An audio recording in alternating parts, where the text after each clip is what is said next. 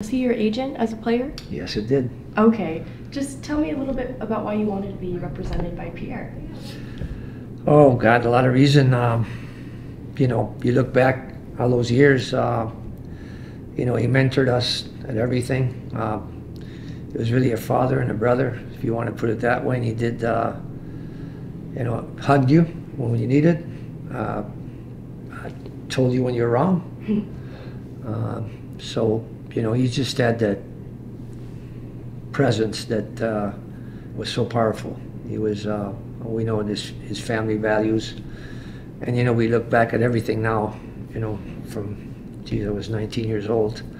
You look at his own family with his kids and now grandkids and Coco and everybody. It's just, you're just not surprised how they became so popular with among other families. And Pierre had the act to keep us together.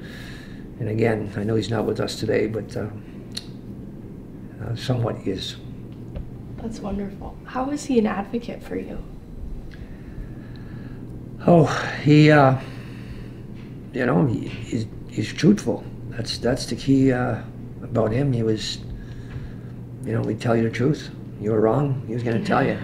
You know, but he knew the balance, and that's why he was so successful as he moved on to be a general manager and a president of the Avalanche. You know, went on 2 cups and I don't know, I think 9 division championships, and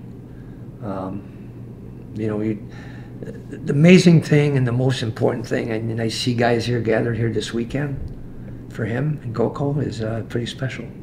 And I know you have a lot of reasons to be here yourself. You're an ambassador for the Blackhawks and in the Hall yourself, but why was it important for you to be here this weekend, sort of from that perspective of Pierre and his family? Well, it's getting tougher.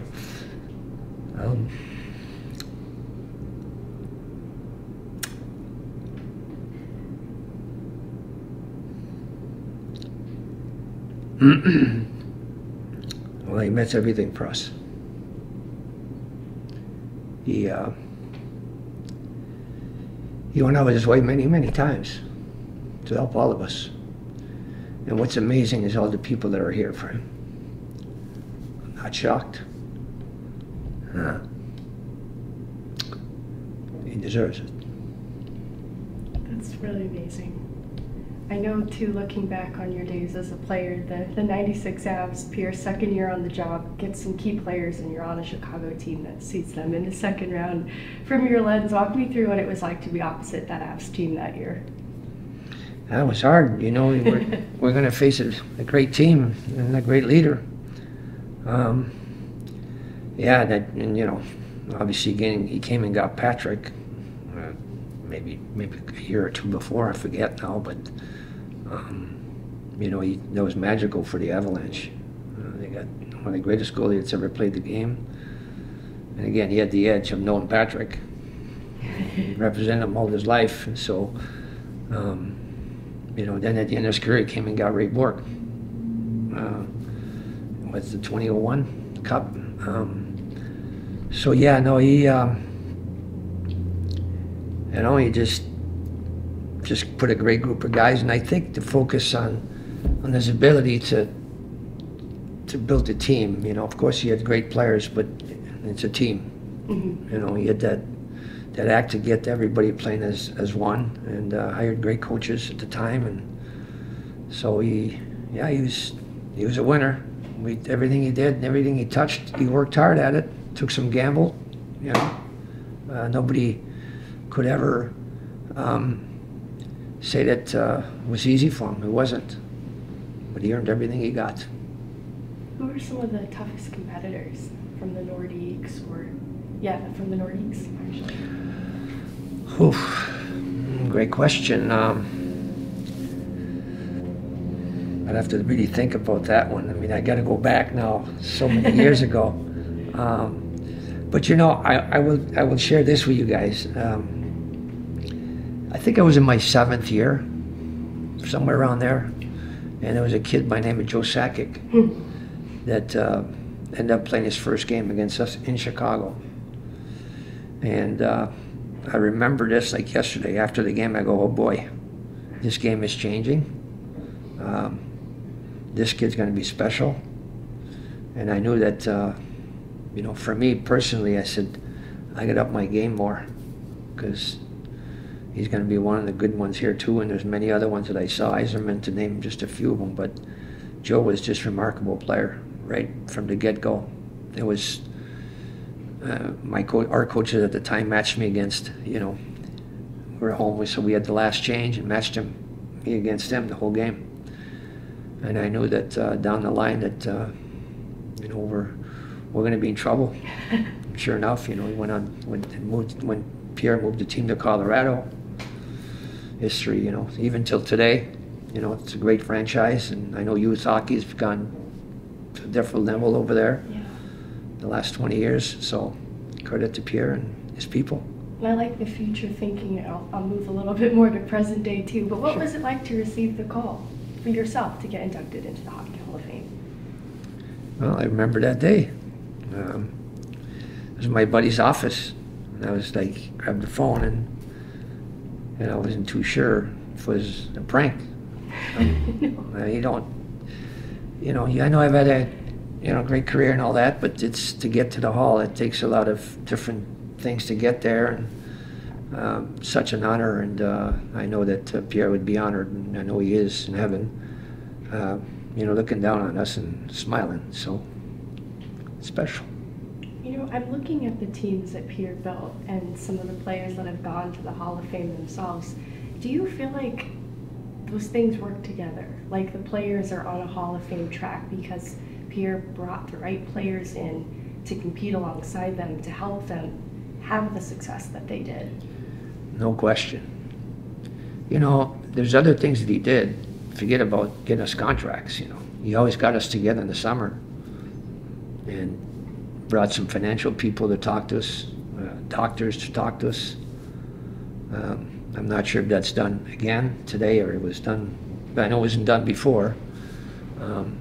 So, you know, he just had everything to help us to become successful.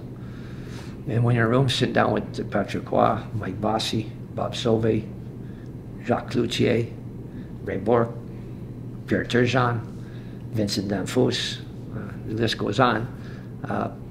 You're pretty, you know, you're with a pretty good group of people, great hockey players, but great people. And I think Pierre, I think he put the person before the hockey.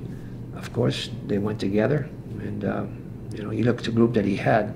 You know, when I see everybody, it's like I saw him yesterday. You know, those summer meetings that we had when he grouped us all together, you know, of course it was fun. It was also dedication to about financial money, about, you know, doctors, you know, psychology, and, you know, it was pretty remarkable thinking to do that. And we had all kinds of stuff going on. We had card games going, we had betting going, golf, and card games. Oh yeah, yeah. Geez, I remember these days like yesterday. You know, and I see those guys this weekend that we hung out together. It's just, you know, it's fun. It's been a recurrent theme this weekend, sort of the lifelong friendships, almost family, that have been forged through hockey. Can you tell me a little bit about how that's impacted you? Well, a lot. Well, here, like I said, you know, I seen everybody yesterday, and I see everybody today, tomorrow, and some of them I haven't seen in 10, 15 years. Some I've seen, you know, in 2020 when Pierre passed away. But, you know, it's like, you know, we're close because if you don't see each other for 10 years and you see them, it's like, I seen you yesterday. Yeah. You know, that's the type of group that he built. That's the type of people that we are. You know, it's a mentorship of our parents too. Mom and Dad were phenomenal people, my parents, but, you know, Pierre would become our second father, if you want to put it this way, and he did a great job. I've heard, this will be the last one, I've heard a lot about Pierre in a management role, but I haven't heard as much about what he was like as a agent, and you've told me a little bit, but I've heard a lot about his attention to detail and giving people a competitive edge down to the littlest of details. Can you think of an example of this and how he represented you as an agent? Yeah. every summer, we talk about family, right? So my wife Mona, I'm still married to, which I adore, we had a meeting every summer with him, and he called it the electric chair. That was no fun. It doesn't sound. Ooh, no, it was no fun, because he was looking at, you know, where are we financially? Where did we spend our money? And it was like, that meeting every year that we went to, it was like, even the wives got nervous, but it was to help us, to make it understand that, hey, you know, to the wife, or even to me, myself, you guys are spending a little too much over here. You know, you've got days after you're done from your hockey career, who knows where you're going to be, but you need to save money. And I wasn't very good at it at the time. And I went like this, I said, you better talk to her. He goes, oh no. He says, I know what you do and where you spend your money. He said, you got to really come down to, you know, to start thinking about this. You know, next year when we sit down and do this again, I want you to be at this number. And I listened to him. And that's where I'm at today, because I would have kept the same road I was on, be a little different. But yeah, he mentored us at everything. At everything. We've talked a lot about, or we've heard a lot about how he has, you know, made the teams feel like they were families. Do you look at people in Pierre's positions now and see, like, you know, if you were a little less business focused and a little more player focused, you'd probably be at a higher level? Do you think the way he was doing it, where it was putting the player before hockey, is the right way to do it? Well, he did it that way. Okay. And I think it's coming to that way again. Okay. With organization, you know, not that they don't think that way, but he was unique, you know. I mean, he cared about the families. You know, that was, you know, and that's a big important thing. And I think today, you know, it's kind of gone that direction everywhere. You know, players that make it to the NHL, there's a reason for it. They worked hard. They want to win, and you know, but. You know, you put them in a position to succeed, and that's what he did. He put all his guys in position to succeed and give them confidence. And the biggest part of what he'd done in Colorado when he won those 2 cups is when he was getting the right piece at the right time to kind of finalize this puzzle.